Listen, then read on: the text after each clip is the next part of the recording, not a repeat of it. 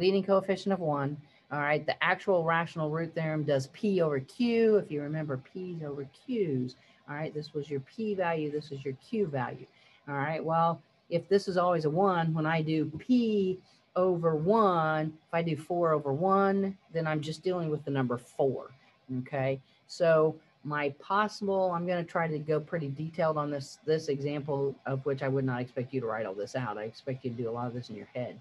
Okay, so your possible factors from your P over Q. All right, well, 4 divided by 1 is just plain 4.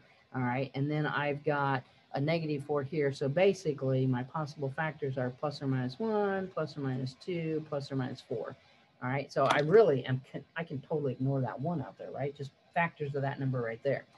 Okay, now I'm trying to find something that goes into this. Okay, I don't want to do long division of polynomials because that's absolutely horrible. Okay, so what I'm going to do is I'm going to use synthetic division. I know you did synthetic division in Algebra 2. All right, synthetic division because it goes really, really quick. All right, and then I've got a total of what, 2, 4, 6? I've got 6 choices.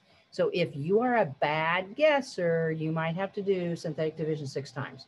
Okay, but I'm hoping you're not a bad guesser, and maybe after 2 times that you can get this to work. All right, and then I'm going to show you what it feels like to be frustrated and have to do it more than once. Okay, so let's go synthetic division, because that's what I'm going to do to make this shorter here. Okay, so let's try a 4. All right, so I'm going to randomly pick one of those numbers. I'm going to try a 4.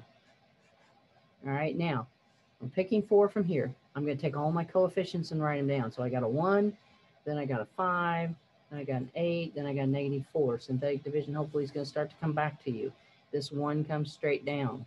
1 times 4 is 4. Don't let me screw up the arithmetic. 4 plus 5 is going to be 9. 9 and 4 is 36. When I add going down, what's that going to be, like 44? Holy crap. And then 44 times 44, I have no freaking clue what that is off the top of my head. And it's too early in the morning for me to try to do it. I get like a 176, and then 176, and that negative 4 is going to give me a 172. All right. Guess what? It didn't work. Okay. I did not get a 0 here. Okay. For my synthetic division, I know when I pick the right number, when I get a 0 right here, well, that's not 0. So picking 4 was the wrong guess. Okay, that's okay. I'm not going to get frustrated. All right, I'm just going to come up here and I'm going to try it again. Okay, so this time let's pick a negative 2. All right, so I pick negative 2 from my list. Then I'm going to do a 1 and my 5 and my 8 and my negative 4. Those are my coefficients for my original problem. And I'm going to try again. All right, I'm trying to get a remainder of 0 is what I'm trying to do on this. So I'm going to drop my 1. 1 times negative 2, 3. 2 times, the negative 2 times 3 is 6. That's going to be, what am I doing wrong? I'm doing something wrong here. That'd be a negative 6. Ah, there we go. And then I'm going to get a 2, and then 2 times negative 2 is going to be, I did something wrong again. What am I doing wrong? I'm doing something wrong. So I want to check my math. Negative 2, 3, negative 6, 2, negative 4. Okay. That's negative 8. All right, the reason this isn't working is because I copied my freaking problem down wrong to begin with. All right, I knew I was doing something wrong. Okay, let's go back and fix. All right, this really needs to be a plus sign right here. All right, so if this is a plus, all right, then that's like 180, but it still didn't work, so throw it out. All right, that would make this a plus. That would make this a 0. Helps when I copy the problem down right, guys. I apologize for that. Okay, so when I copied the problem down right and that became a positive 4, all right, I still have factors of plus or minus 1, plus or minus 2, plus or minus 4. All right, now I got a 0 here. All right, what that tells me is that x plus 2 is a binomial factor that goes into this. All right, because negative 2 is a root. Okay.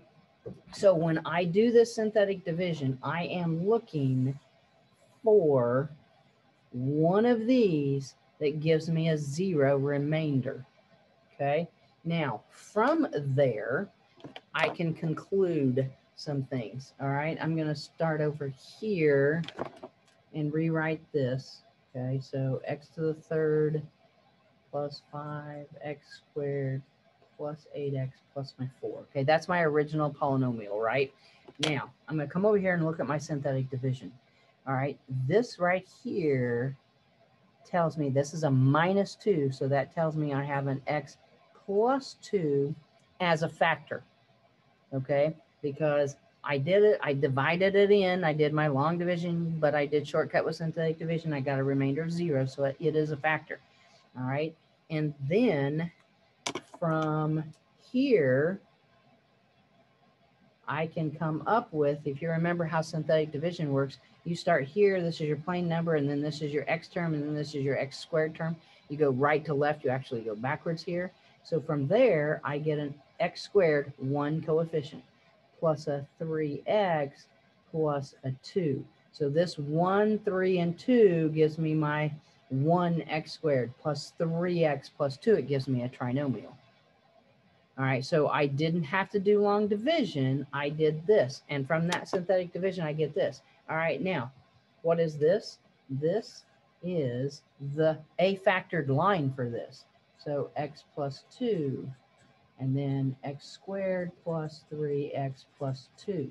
All right, so this 4-term polynomial factors to this, and I was able to get to this by doing synthetic division.